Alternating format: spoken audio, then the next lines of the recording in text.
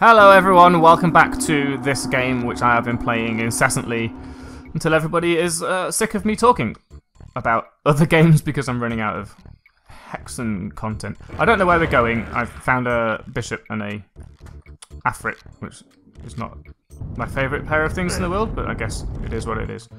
We need to find the rest of these. I wonder. I seem to remember that there's another thing down here that opens up to mirror that cellar over there, but maybe that doesn't open up until after this is all opened up and let us through, which I believe is the end of the level in that respect, so we need to run around a lot. Figure out where to go next. Now, I'm fairly sure that this sort of corridor of sorts has something to do with it. I'm seeing switches that I'm sure I've pulled. There's the one that I can't pull, where this is. It just literally does nothing. Open sesame. That takes us to the thing. That has a temporary effect. I can hear step. Oh, interesting. I do like it when they do this. Because it feels like they've got a lot of Z-axis work going on, but they really haven't. Do you see what I mean? Like, it's still two-dimensional. It all fits inside itself, like in between, from top down. There's no special behaviour. It's not like Duke Nukem where they had certain types of sector that could overlap other types of sector, or water sector that had very special behaviour indeed. It just feels like that was underneath there. And now all of a sudden this is open. So I was kind of right. And then that side opens. Ah, I was right. See, told you. We hadn't pulled that switch apparently. I'd made an assumption, and therefore I'd made an ass out of you and me, which I'm fine with, because if anything makes an ass out of you, I'm happy to go down with you. People used to say that, and I was like, first of all, don't be trite. That's nonsense. Second of all, I'm okay with that. So, you know, stop trying to make me feel bad about something I'm okay with. There it is. I told you, did I not? Now I remember it.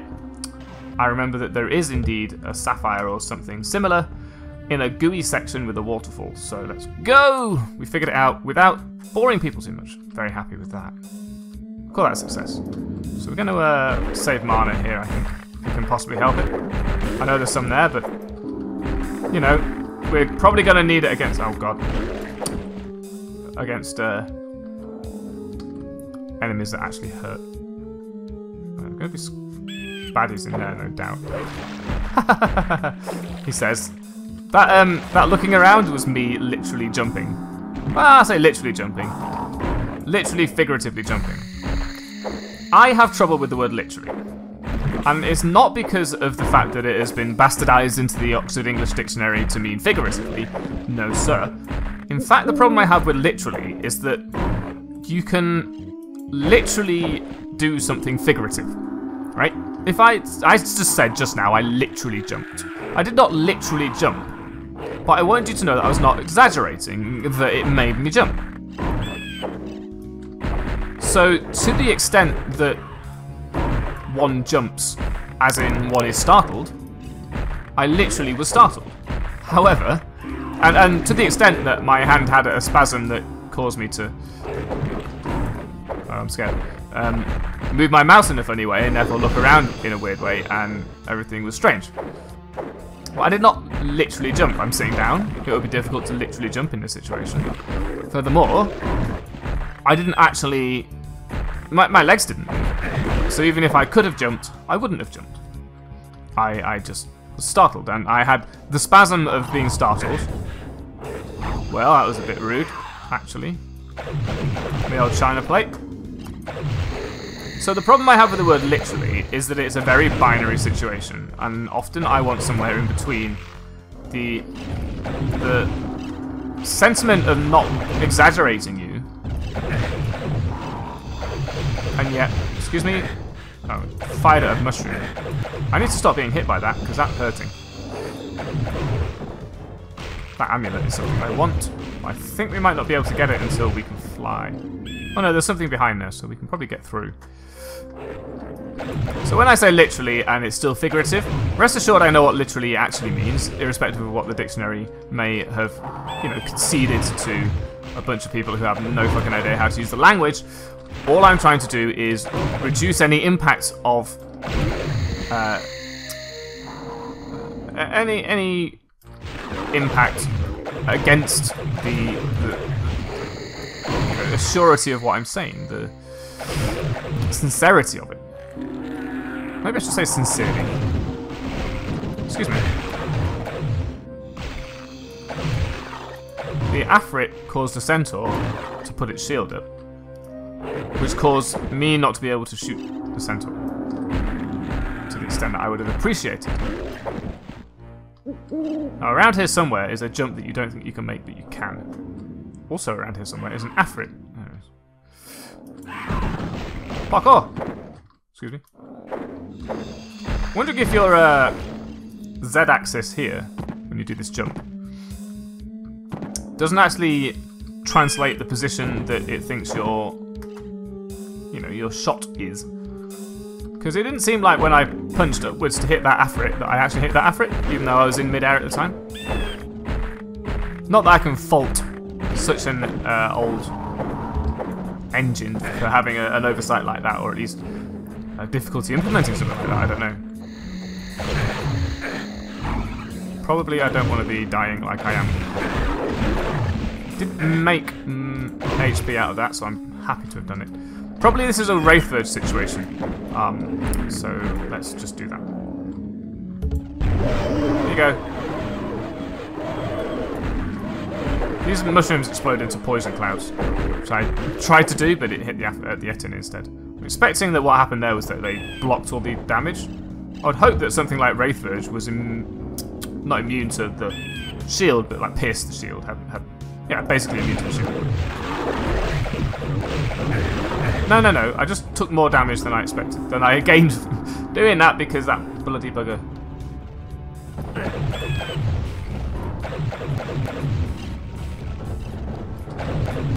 It should be fairly easy as long as we don't hit ourselves! Ah!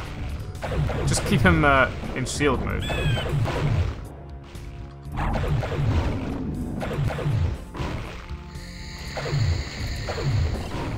Please, don't even know what these ones are called anymore.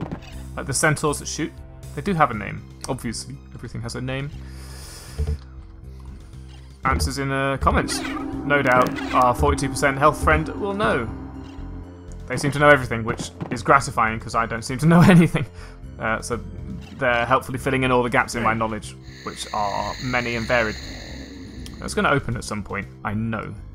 I don't know at what point that is. Is it this point? No. I think... Oh, heck. This is another great section. So you ready? Go down here, we activate everything. We stay here. Everything gets squished. Pull the thing. We have to go from there to there without getting squished. Luckily, these are Ettins and do not reflect our shots back at us.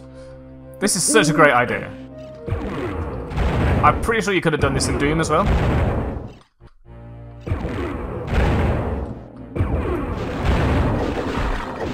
Die! Die, flying mouse. I wish this thing would step onto there so that when I pull this down it comes to get me. The difficulty is not running too far. Ha! Fool! So that one squished itself, which saves me some mana, which we are now only on half of, so probably good. This is a switch that we need to press, so one of these does something else. That one. And then we do this, and then there's a load of bishops, and then we just keep doing this until the bishops get squished. Okay? I know that is not what we kids are calling it these days, I literally mean dead bishops. Gordon Bennett. Those shots are very difficult to dodge. Please, though. Just die.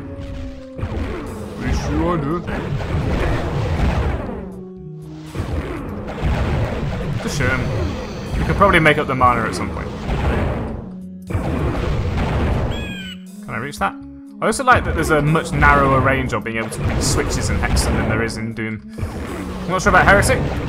Heretic is very much the Doom engine reskinned, but I'm not quite sure if they change the switch pulling range. Oh, that's helpful. It's very helpful, in fact. Basically gave us enough mana to get through the rest of this right now. Okay. It's very noisy. Little do you know, but I reduced the volume of these episodes by about 12 decibels. When I post-process. Just because they're so damn loud. We want to go that way.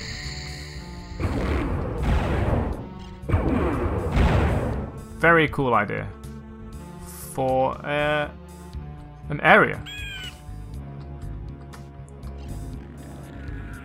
Right, these have gone down now, so this is a bit where it doesn't look like you would be able to reach, but you totally can, so first of all, stop shooting at me. And the fact that you can't one or two shot an Afrit, although we might have two shot it. The fact that an Afrit takes so many shots to kill really is testament to the weakness of this weapon.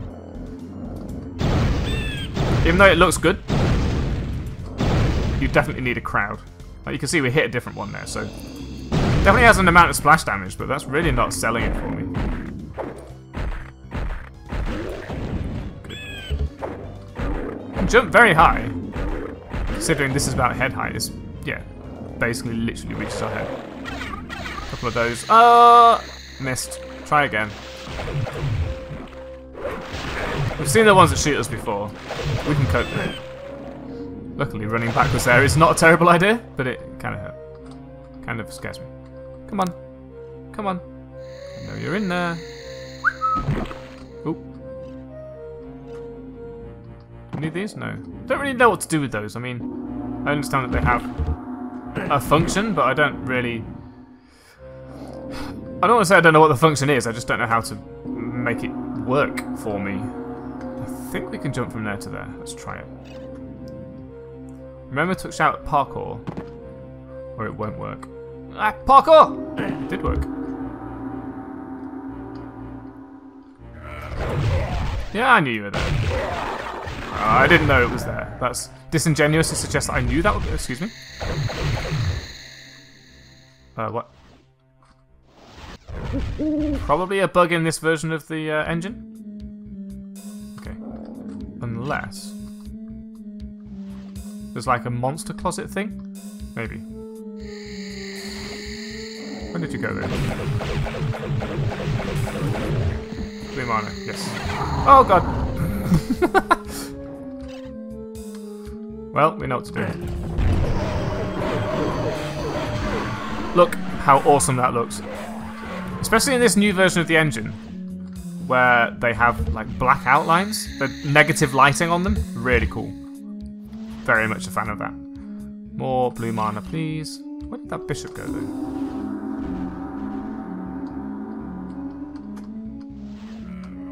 I keep wanting to check the map, because there used to be a cheat that would show... as basically a debug cheat, but it would show the positions of these things. So these don't show up on them. They do. What? Excuse me? Ah! What the heck? I didn't know you could do that in Hexen. Did I? That's where the fucking thing went. That is very, very cool. I had no idea you could do that in Hexen. So that's the thing. Oh, I'm super pleased by that. That's basically what I would use in a game like... in Unreal Tournament. A similar trick to that to make these non-Euclidean levels, right? You have a teleport thing such that, well... in Unreal Tournament they tended to be a little bit more clear. Their use of that teleport trick, but you could use it without, like seamlessly. You could use it seamlessly. And all you do is you make two corridors that look the same and have one teleport you into the other. Yeah, you're trapped in there now, so screw you. But I think there's only 2 more to put down, so we have found them. Having found several, 5, I believe has opened up something over here. I'm very scared to go down there, because if I do that, I'll get attacked. If I get attacked, I'll be sad. And if I'm sad, that spawned, which I want, but it will cause things to happen. You can see they certainly wait to show you their effects. Oh, help. It's maybe another Wraithverge job. The fact that it one-shots basically every room makes me very less reluctant to use it than I am to use any other weapon that I've got, really. Probably want to use green mana for now. We have this Crater of Might, which is certainly going to help. Don't confuse that, by the way, with the Crater of Filth. Very different thing. I can understand how you would come to that confusion. Don't worry about it. It happens all the time. Similar named things have similar associations, but no. Quite different. What do these even do? Boots of Speed. They probably make you faster. I have 2 of them now, which is probably going to help in future. Oh, that's not a baddie. I thought it was, though. Look at all this carnage that Wraithverges are producing. So that was cool. There's another... there's 9 puzzles now. So we've had 3, 6, and 9, which is great, but I really appreciate the fact that rather than just give us another level with 9 switches to find, they made us do a puzzle to find the 9 switches in the first place. Like the 9 switch puzzle. Can you even shoot through there? Can I even shoot through there?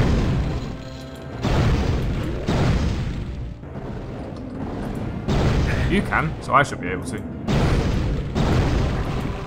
Not down with this. I also like that in this hub, every level just has links to every other level. Yeah, I can get through that. Just have to make sure I actually hit the thing. Wow, well done.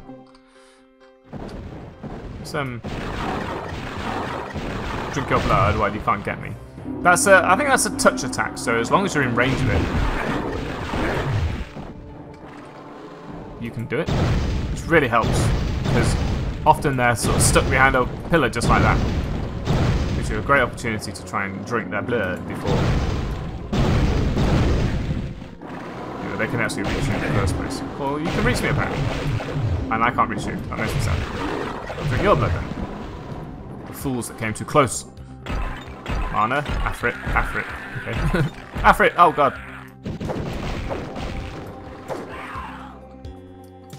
Running quite low on mana because I'm very aggressively using these weapons, which, especially since I keep missing, doesn't fill me with confidence. Although at least it is now worthwhile picking up this extra piece of mana here. So I will, or shall. I will and shall. Does anybody else like using words correctly in an archaic fashion such that people get confused in a modern vernacular? I do. Will is one of those words. I mean, we still use the word would in a semi-archaic way. I mean, people know enough about that. Use the word would, as in, it is my wish. You know? I would that this were the case. That's definitely worth doing. In fact, it's a lot easier to hit them by draining them than it is to hit them in any other way. I'm using a lot of mana, but it seems to drain like piecemeal. There's something to be said about Hexen because you have to, I think, like, that's obviously a thing, right? You have to have noticed. You have to be aware of the video game tropes because what are secrets in other games might just simply be what you have to find in Hexen. There's one of our 9ths already. I'm going to use my...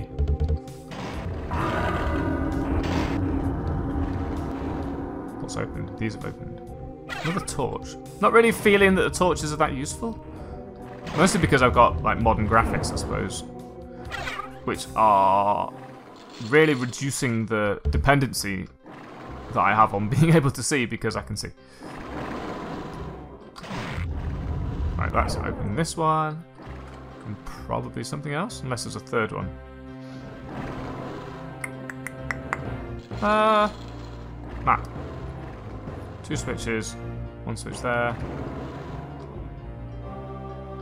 No. There's an arrow on the floor. I like that. It's possible that we don't go here yet. Alright, let's try a different one. The wolf one. What's it called? Wolf Chapel. That makes sense. Explains the wolf, I guess.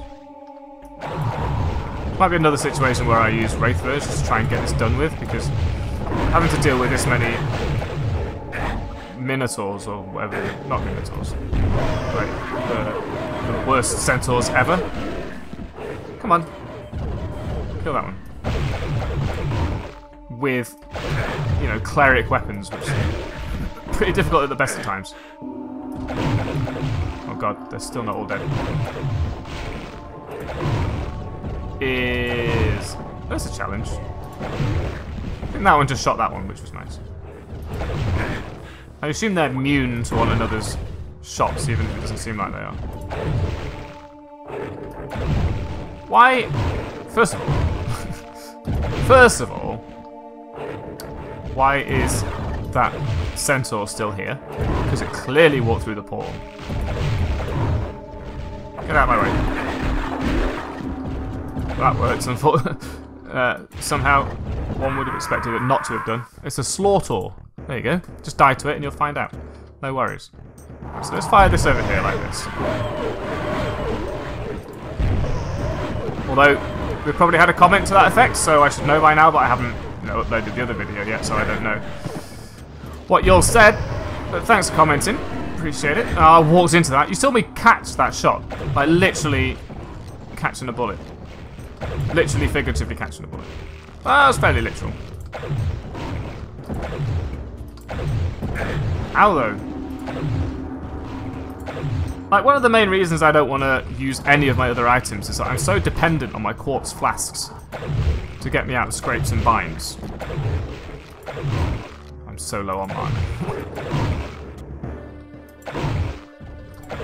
There is at least only 1 mana per shot, so this is a reasonably efficient weapon, compared to the other one anyway, especially against these slaughters and centaurs. I don't think we can afford to fire Wraithverge right now. Like, I don't think we have enough mana. This is fine. We could pick some up. I don't want to use it. There's plenty of blue mana around anyway. Avoid that. Good job. Got enough HP now that if we just don't be silly, stop taking bad damage. Yeah, like that. That thing moves a lot faster than I expect, actually, that projectile. We should be able to get through this. It only cost me 4. I think, like, you can get different amounts of ouch from these things. That seems to be the case right now. So I'd like to maybe drain this Hexen through the wall. Which is apparently going to work because you can jump in this game. And that's not even a hack in the modern version of the engine. That is simply part of the game. I think you can jump as high as you could. That may have been the wrong time to pick up mana. What do you want to do about these? Maybe we can try and at least get some damage done like this.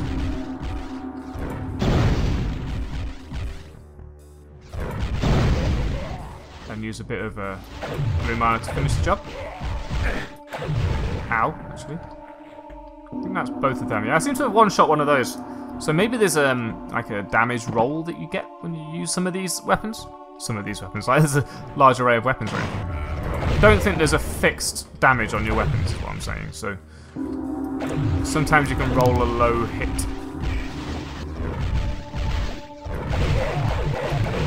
It's slightly a shame that they didn't make more use of the moving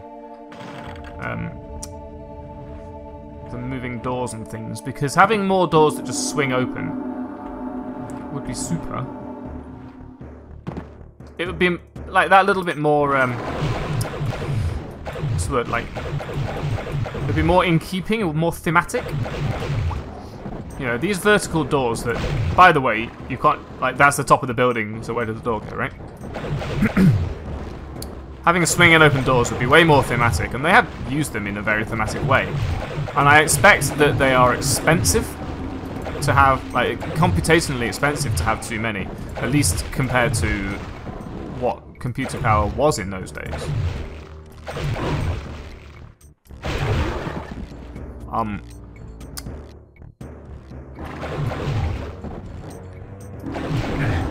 But I mean, it's a perspective of modern game development, I suppose, where you make all the doors the same if you can, and you usually can.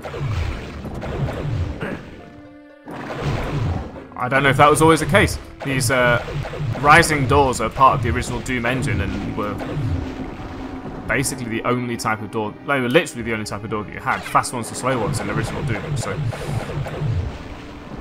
keep hearing things next to me. It's the landing of the other shots that's scaring the crap out of me.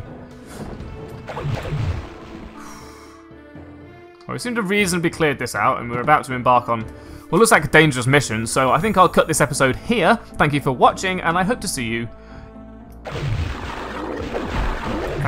in the next one. Good day.